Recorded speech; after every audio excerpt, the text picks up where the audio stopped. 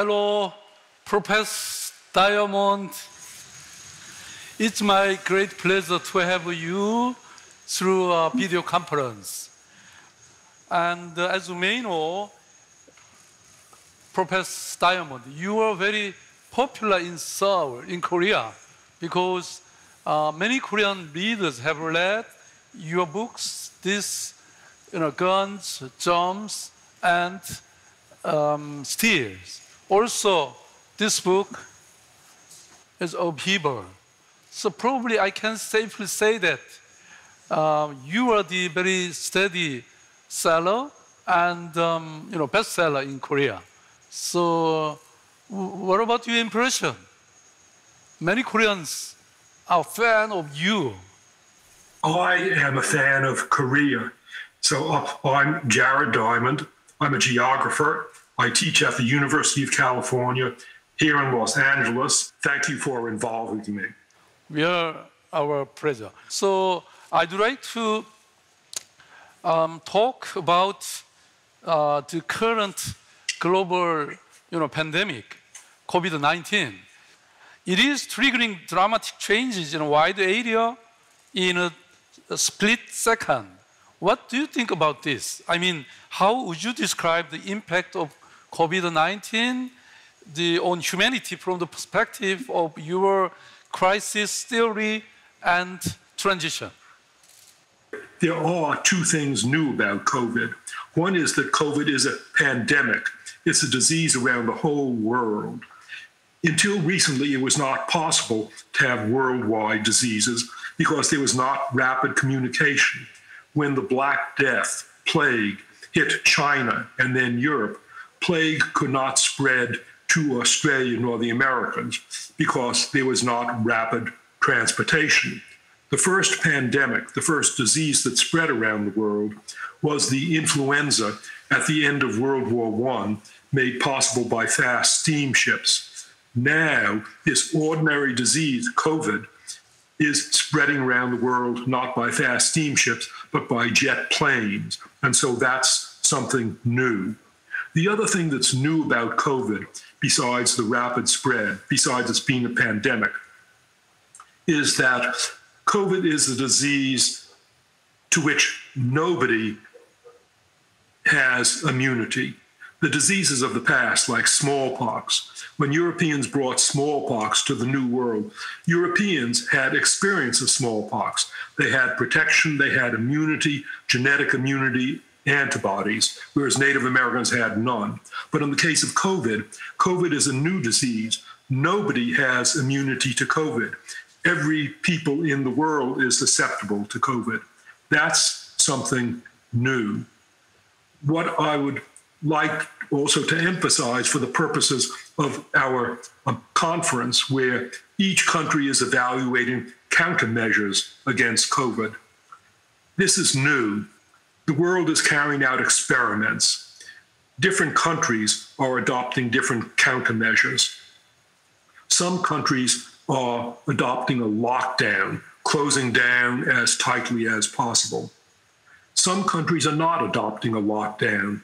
Sweden, for example, decided not to have a lockdown, but decided to see whether it could build up herd immunity by letting everybody, especially young people, get infected. Within my own country, within the United States, there are experiments. My own state of California, the governor of my state, acted quickly and adopted the first lockdown in the United States. But other states in the United States, such as Georgia and Mississippi, have acted much more passively. So the world is carrying out a gigantic experiment, how best to respond to this disease. And we don't yet know the outcome of the experiment. It appears that the Swedish attempt to avoid lockdown is not working out as well as was hoped in Sweden.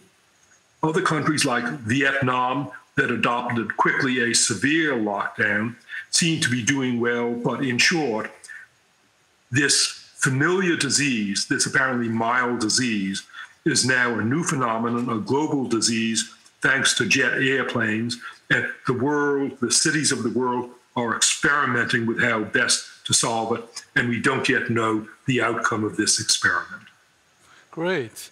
You made description, how different countries are, dealing with this global pandemic differently, in different way. Is the reaction or response against this COVID-19 is maybe different, and Seoul and Korea's response are very much renowned to other countries in the name of K quarantine. So I can explain the characteristics of our response to COVID-19. Based on the lesson we learned from the MERS 5 years ago in 2015, when the first COVID-19 case was confirmed, Seoul City immediately dispatched a rapid response team and also, tested many people as quickly as possible. So then Seoul has been tasking bold actions by tracking whereabouts of the confirmed cases and isolating those who came into contact with them and disclosing every information to the public. So that way, the citizens themselves can take precaution to prevent these infections. So Seoul also took innovative actions, methods, like drive-through or walk-through, screening centers, and anonymous tests, and so on. So you pointed out that the elements defining the development of human civilization are strong social institutions and technology and optimal fragmentation principle. So Seoul's anti-epidemic efforts can also be explained by these three elements as well. Seoul and Korea has the running a national healthcare insurance system programs that covers all the citizens. And also we have public hospitals all over the country and own the virus test kits of the world-class accuracy. So, and second, we used various cutting-edge technologies also in the process of responding to COVID-19.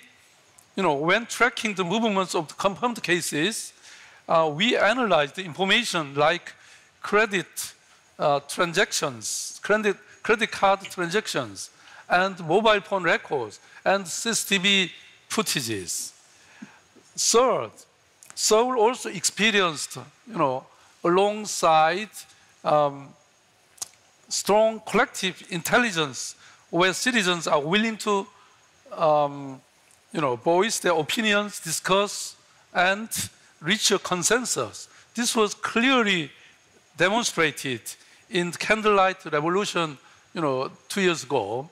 And also, so I can safely say that the victory against the, pandemic was the wholly, should be attributed to the citizens.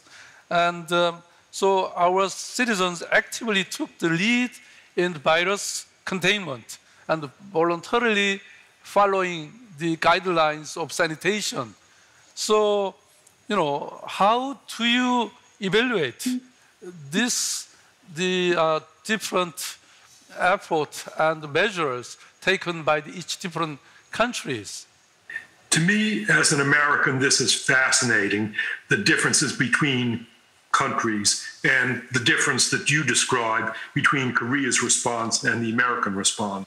Another difference between Korea and the United States is that my sense is that Koreans are more willing to cooperate and to accept direction from their government. The United States is at the opposite extreme. The United States, along with Australia, is the most individualistic country in the world. Americans are disposed not to accept the advice from their government. And so, for example, here in California, in my state of California, until recently we had a lockdown. A few days ago, Our governor relaxed the lockdown, but there are many people here in my city of Los Angeles who are not following the direction of wearing masks, and we are paying the price for that. The largest number of deaths in the world is now in the United States. In short, it seems to me that the world in general, and we Americans in particular, have a lot to learn from Korea and from your own capital city in how to respond quickly, in the advantages of an excellent healthcare system, in your free hospitals, and in your willingness to accept the direction from good ideas on the part of your leaders. Thank you very much for your good comment. I would like to move next, about the post-corona civilizations. So actually, in fact, not just Seoul, but Korea as a whole has not received a favorable evaluation regarding climate change. So with the inauguration of my mayorship in 2011, so I decided to turn this trend. So I can point out that I brought a package of climate change programs. The first is the one least nuclear power plant. So I invited the citizens to participate in this project. So, by producing the renewable energy and saving the energy at the same time, so we were very much successful in attaining the goal of, amount of 3 nuclear power plants energies. So also the second project is the solar city. I mean, our aim was establishing 1 million photovoltaic panels in 1 million households of Seoul citizens. So, and also the third is the Seoul Declaration, Seoul's promise to handle the climate change with companies and our citizens. So, by 2030, we aim to reduce greenhouse gas emissions by 40% compared to 2005. We also will carry out a Green New Deal in earnest, turning Seoul more green. We will turn our urban infrastructure green by making a large financial investment in buildings, transportations, and waste management to become a zero-carbon city by 2050. So we are truly ready to transform ourselves from environmental villain to a green hero. So how do you expect the post-corona transportation of civilization in Korea and in the world together? Environmental problems have the potential of killing far more people than COVID and of causing more permanent damage. Just as an example, because we're talking about diseases, COVID as a disease, climate change also is having effects on the spread of diseases through the world. Yes, there are new emerging diseases, of which COVID is one, but there are old diseases which are spreading through the world to areas where they were not before as a result of climate change. In particular, tropical diseases, diseases that used to be confined to the tropics. With global warming, those diseases are now spreading into cooler climates, which means that some tropical diseases have already reached the United States, and the expectation is that they will also reach Korea. For example, diseases such as malaria and dengue fever that we think of as tropical diseases are spreading. An African disease called chikungunya fever, which used to be confined to Uganda. About 10 years ago, the first case of chikungunya fever appeared in Italy, of all places. That's a result of climate change. In short, I compliment you on taking the lead in dealing with this world problem of climate change, which frankly is a much more serious problem in the long run than is COVID. So actually you mentioned in Guns, Germs, and Steel that the geographical and ecological characteristics can determine the many aspects of people's lives. Then when global warming persists, what do you think will happen with the germs? I mean, do you think the germs or epidemics are likely to spread further? If so, and if we have to live with such virus together, what we can do? In answer to your first question, yes, there are going to be more germs and more epidemics. And in answer to your second question, what can we do? We can be prepared. As for the spread of more germs, new germs arise in a number of ways. New diseases of humans arise especially from diseases of animals. If you think of the famous new diseases of humans in the last 40 or 50 years, they are AIDS, which arose from Africa, from our closest relatives, primates. They are mad cow disease that arose from a disease of cattle. They are SARS, which arose in wild animal markets in China. They are MERS, which arose through contact with camels. They are flu, and now they are COVID.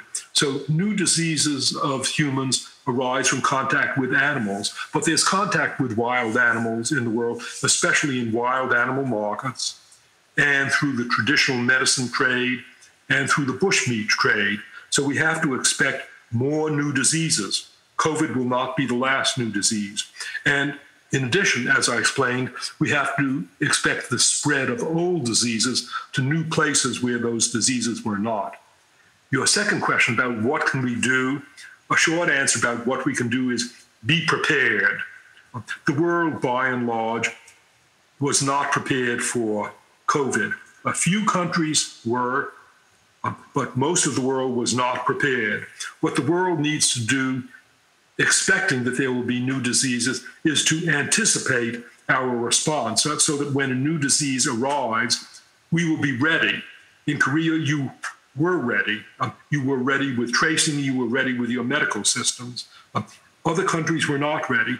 Vietnam was ready because Vietnam had a bad experience in 2002 from the spread of SARS in China. So Vietnam, like you, rapidly adopted tracing.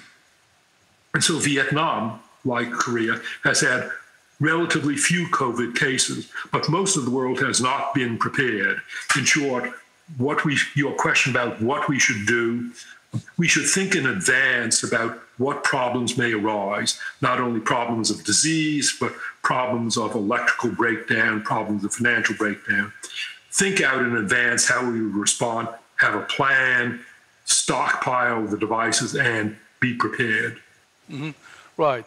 And, you also described the impact of germs on people in your book. For example, those who lived with domesticated animals were able to grow antibodies that are resistant to the animal-borne virtues that are resistant.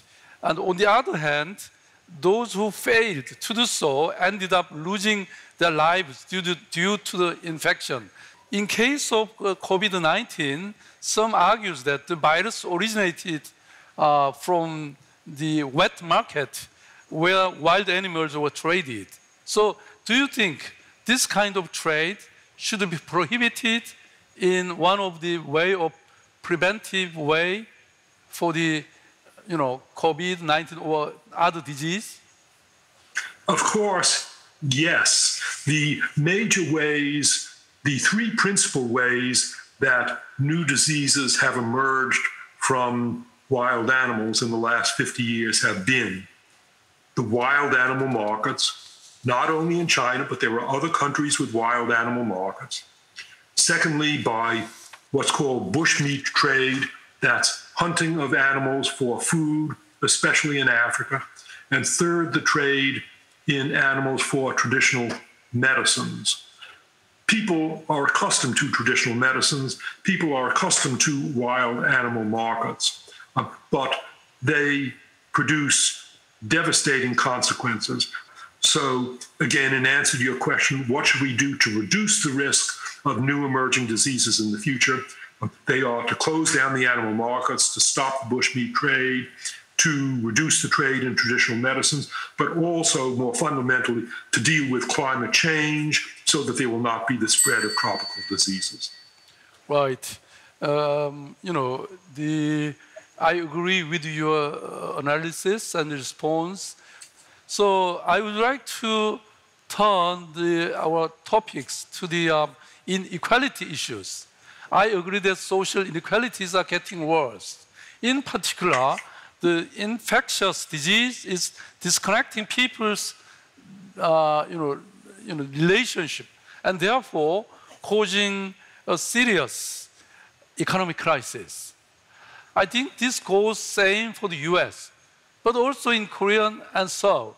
A lot of people closed their business and lost jobs. So even from the beginning of this pandemic, Seoul's main focus was to protect our citizens' lives and ensure their stable livings. For this, we provided emergency allowance more quickly than any other city and offered various financial aids for small businesses, owners, and irregular workers. Now, we are pursuing to introduce a universal employment insurance that covers all the working people. So I think we need to secure a tight safety net for the sake of human security in a society where unstable employment still remains. And there is high chance for the economy to shut down due to infectious disease at any time.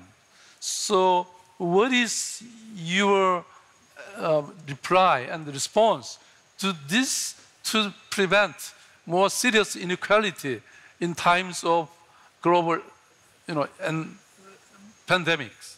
My response is, in effect, to double what you said. By that, I mean that inequality is important at two levels. Inequality is important within a country, and inequality is important between countries. Talking about inequality within a country, in the United States, we have much experience now that although nobody started out with antibodies to COVID, nevertheless, some Americans are dying at higher rates than are other Americans. The highest mortality rates in the United States are among Native Americans and among African Americans, and they're lower among European Americans. Why? It's because of existing health problems. Poorer people who are in poorer health are more likely to die from COVID than other people. And that has consequences. Here in my city of Los Angeles, which is a city with great inequality, there are very wealthy people in Los Angeles, and there are very poor people in Los Angeles. There's a saying, a bitter saying within the United States: when will rich Americans start to become concerned about the problems of poor Americans? And the bitter answer to that is, rich Americans will be concerned about the problems of poor Americans when rich Americans themselves feel endangered. That is happening now. The other side to inequality is inequality around the world, poorer countries and richer countries, and we can talk more about that. But let me stop now mentioning those two features of inequality. Mm-hmm. Right. The inequality issue is not only confined to one country, one city. And now I would like to, move our topics to the, next coming, the digital society. Seoul is preparing for a new normal in the long run.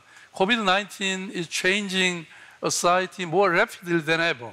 Now that we have advanced digital and smart technologies in place, a change to a contact society can take place even faster.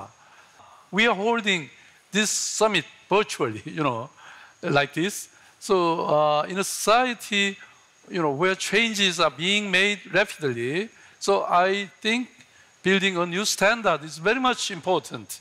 So what are you expecting, the next coming society and civilization in terms of such a, digital and untapped society? There are things that I'm expecting and that have already arrived for us, just as for you. You mentioned virtual connections. In the United States now, virtual connections. My university closed down in March. It closed down just after my last lecture and just before my final exam, so that my final exam was given not in person, but over the internet. So much of the economy and so much of the operation of our society has turned to online. And this is the case for you, and it's the case for us, and the case for the world. But the biggest change for the world, I think, is that the world, for the first time in world history now, faces a global problem that is recognized as a global problem. Never before has the world recognized that we face a global problem. Yes, there are really global problems, such as climate change that you've talked about, but the world has not rallied together and recognized climate change as a common enemy.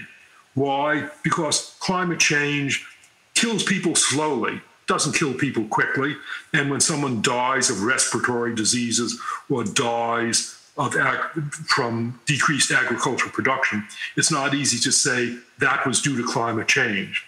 In the case of COVID, when someone is infected with COVID, they may die within a few days. There's no doubt that they have died of COVID. So COVID is now recognized as a global threat for the first time in world history. Thank you very much. Citizens around the world are recognizing this global threat. Mm-hmm.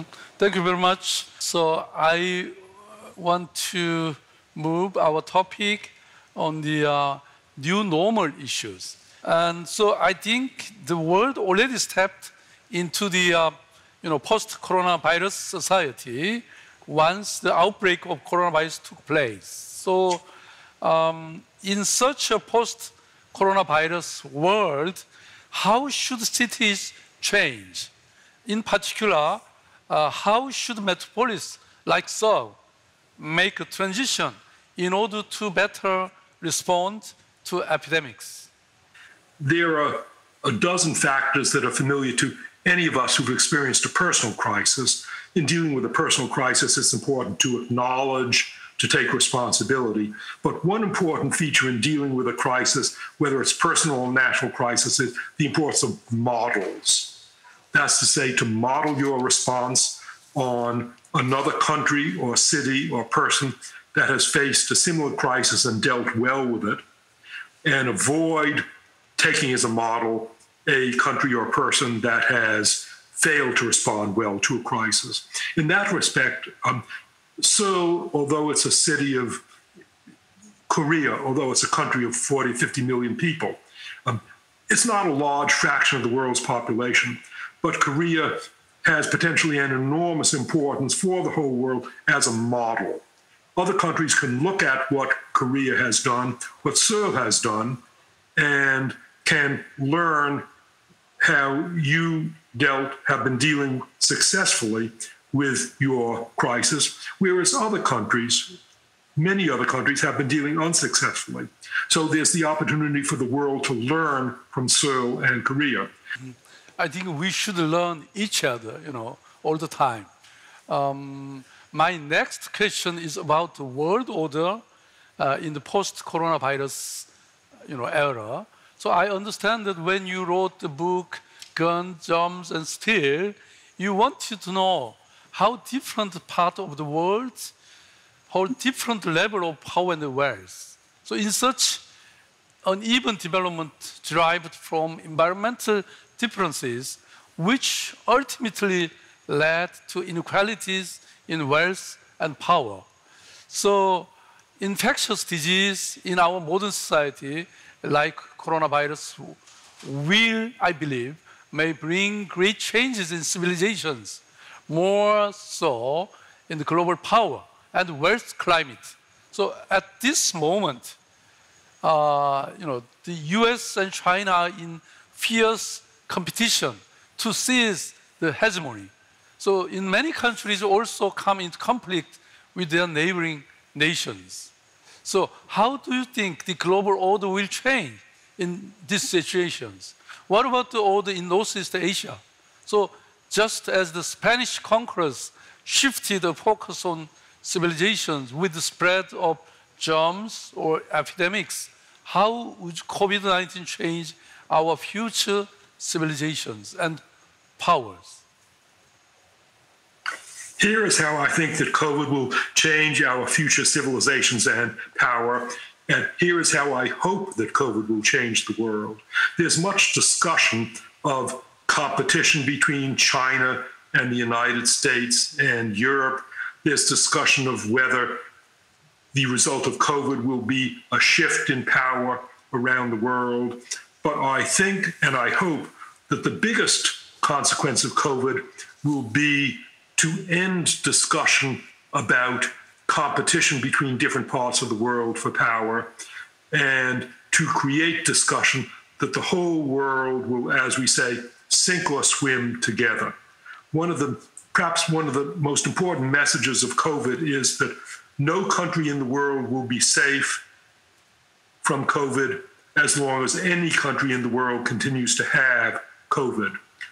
I would like to be optimistic. I would like to say that my hope for COVID is that we'll teach the world that global problems such as COVID and climate change require global solutions, and that perhaps COVID will have taught the world reluctantly, finally, to stop thinking of competition between different parts of the world and to recognize that we all have to work together to solve world problems, because if we don't work together, we will all fail together.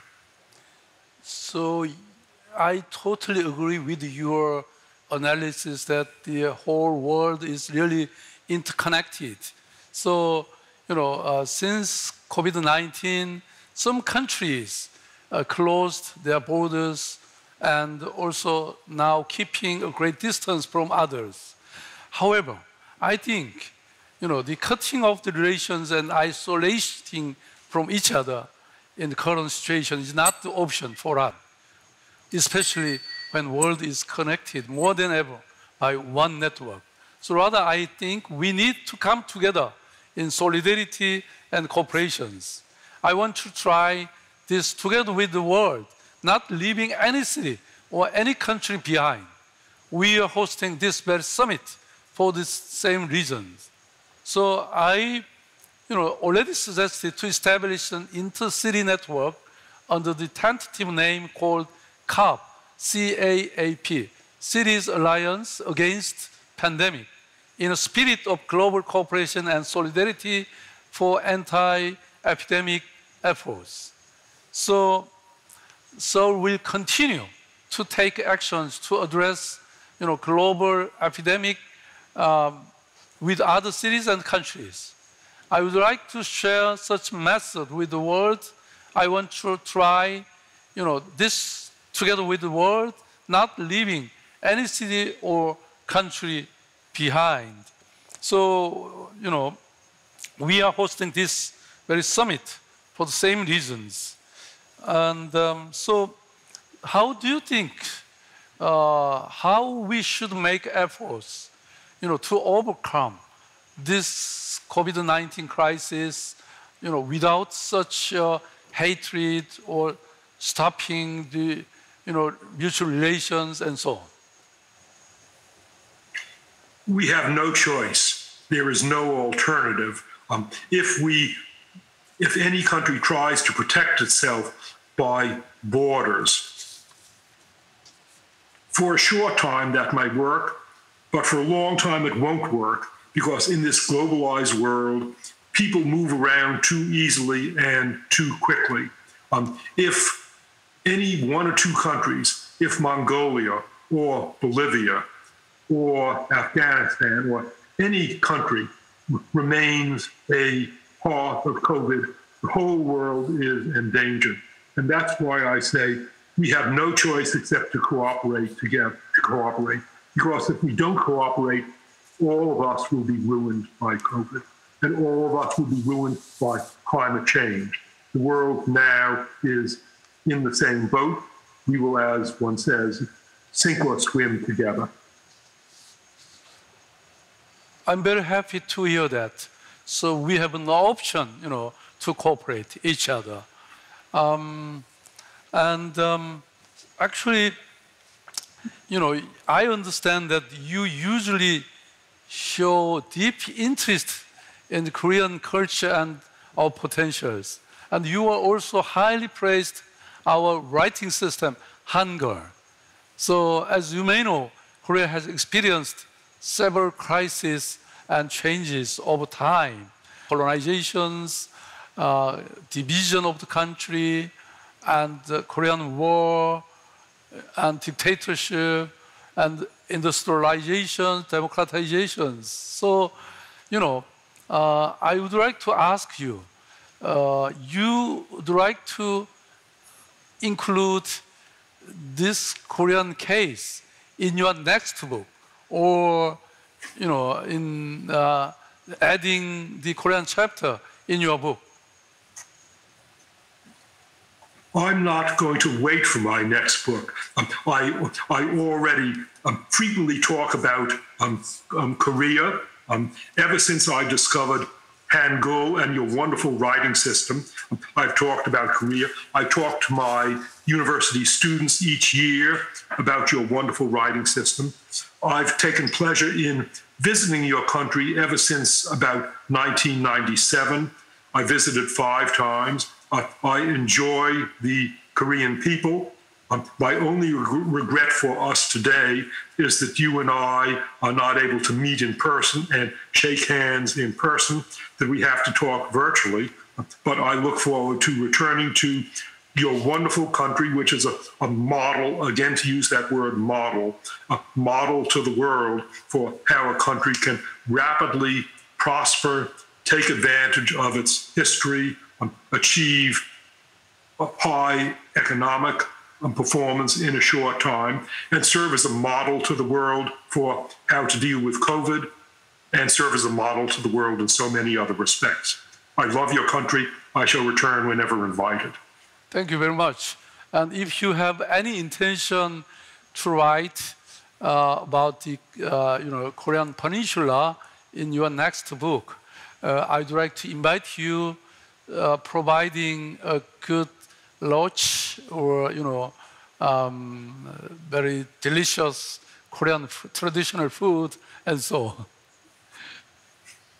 All right? That is a very appetizing invitation. Great, thank you. Actually, reading this book, I found that you dealt with the Japanese case, including the Meiji period and modern Japan. So I think Korean, Peninsula, Korean case is also deserved to be dealt with by you, twice in next book. Okay? Okay. Thank you very much. And I'd like to move to the questions raised by the audience. So I selected 3 of them. So I will make questions to you, representing the audience. The first question is, in a time when we have to coexist with the virus, there is no questions that cities that are densely populated will have to change how they are. Close-packed work environments and large-scale, multi-purpose facilities are a good way of making profits thanks to their efficiency and productivity, especially in a city where high rental fees were very common. But however, this has instead become the greatest risk factor for cities. So how do you see the future of global megacities?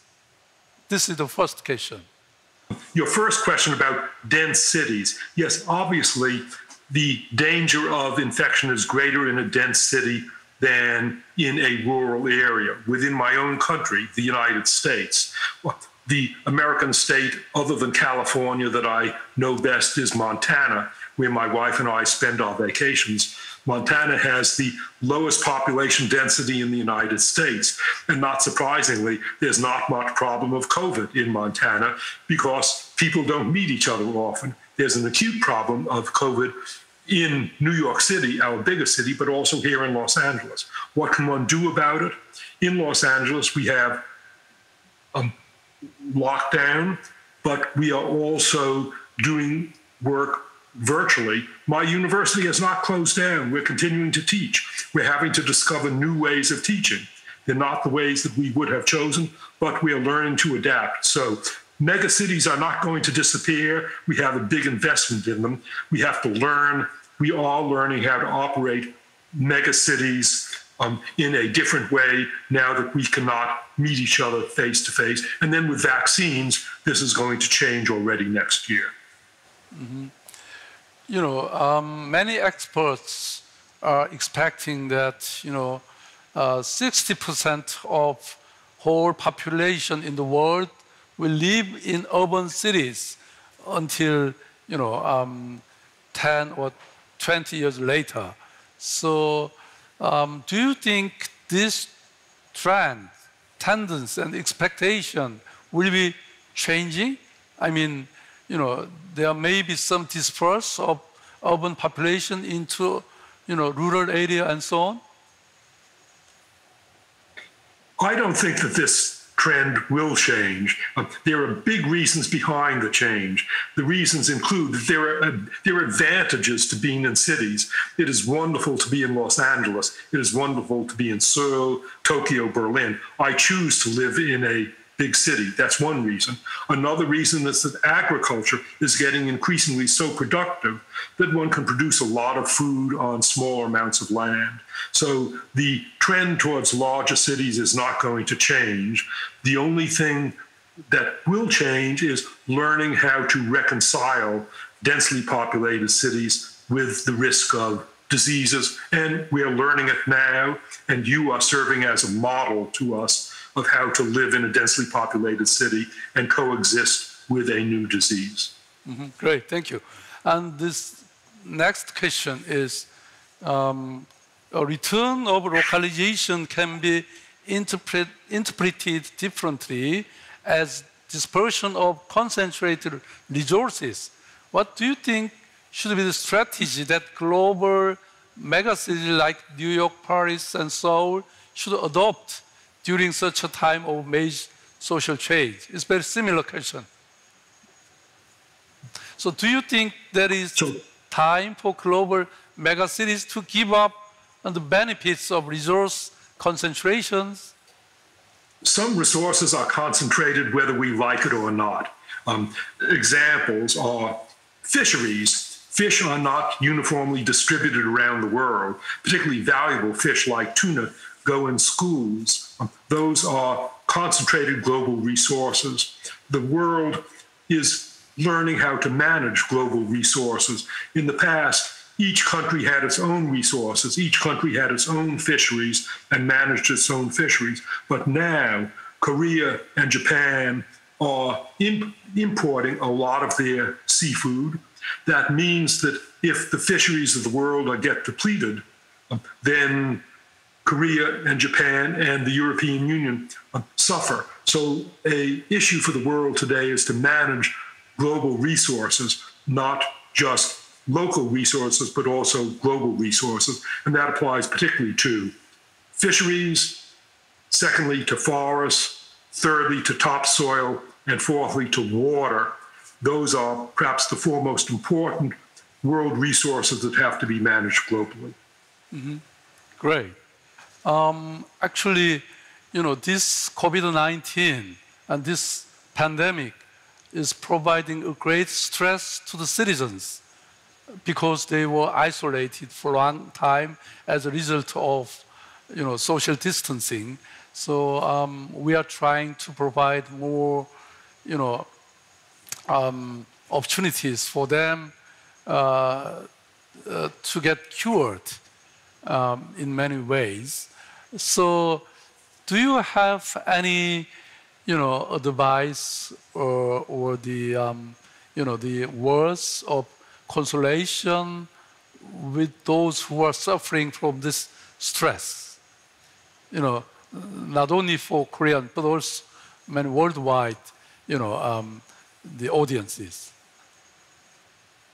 It's a big issue and one that's very real for me. It's real for me partly because my wife, Marie, is a clinical psychologist. She helps people dealing with stress. And now Marie has many of her clients who are under stress. But Marie, as a psychologist, can no longer see her clients face to face. She has learned to, quote, see her clients using her cell phone, using media such as FaceTime, that's to say, finding alternatives.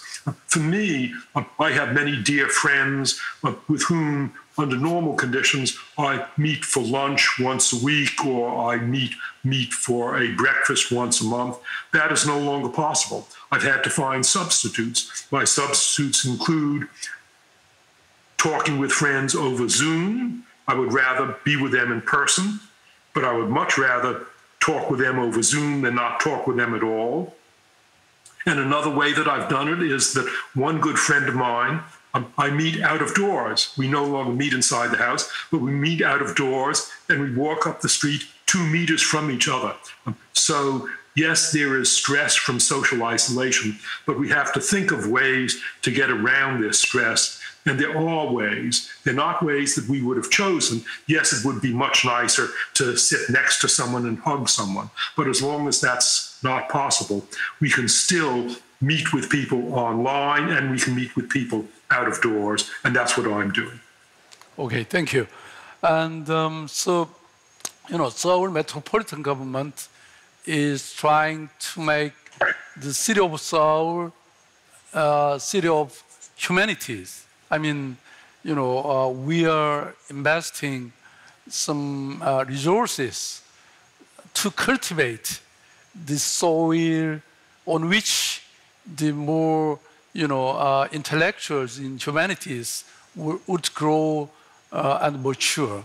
So how you can make advice to us to make our societies or Seoul city to be more such a humanistic city? One piece of advice, one way to think of it, is to think of living your life in a way such that your children and grandchildren will enjoy a good life. A friend of mine is the head of, at my university, a sustainability program. My University of California has a sustainability program of which my friend happens to be the head. And I recall an occasion when I was walking with my friend on the street, we encountered a neighbor who had never heard about sustainability programs. And he asked my friend, so what is a sustainability program? And her answer was, a sustainability program means creating a world in which your children and grandchildren will also have a good world. Not just a good world for you alone, but also a good world for you and your grandchildren. And that means many things. I can understand when you say, coming from a poor rural area, my grandfather immigrated from Eastern Europe in 1902. He was very poor.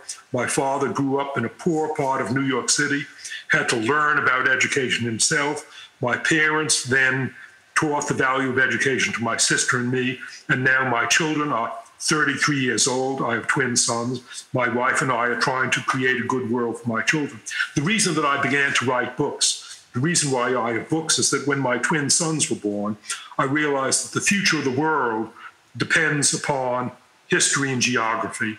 And so I began writing books for a wide public in order to help create a world that is good for the world of my sons. And that's why you have my books, Guns, Germs, and Steel, and Upheaval and Collapse, in the hopes of creating a world that will be a good world for my sons and their generation. Thank you very much for your heartfelt response. And so, the conversation with you gave great guidance to me and our citizens, and also probably to many audience in other countries, in other cities. And in particular, our conversation also gives a lot of implications and inspirations to Korean society and Seoul at our new turning point. So as you recently said in an interview, the whole world is on the same boat with COVID-19. So now we have to live with virus. So I think that in this society, the role of great global scholars like you is more important than ever in the future. So please continue to give us a lot of guidance and advice. So finally, do you have anything you want to say to people around the world? And do you have any plans to come to Korea and to learn Hangul and study more about Korea? Yes, what I would say to people all around the world is that if you have not yet visited Korea, take the opportunity to visit Korea as soon as it is possible to do so, because it is a wonderful country. And as far as learning Hangul is concerned, each time that I teach world geography to my students at UCLA, I write up on the board Hangul letters. But in my class, I have Korean students, and my Korean students come to the board and correct my not quite exact writing of Hangul letters. I look forward to returning to Korea with great pleasure. Thank you very much. You must be our ambassador. Thank you very much. And you spent so much time, explaining sincerely to our citizens and to the audience of all over the world. Thank you very much. I really want to have you again, through the video conference or, in Seoul. Thank you very much. See you again. Thank you. Thank you for inviting me.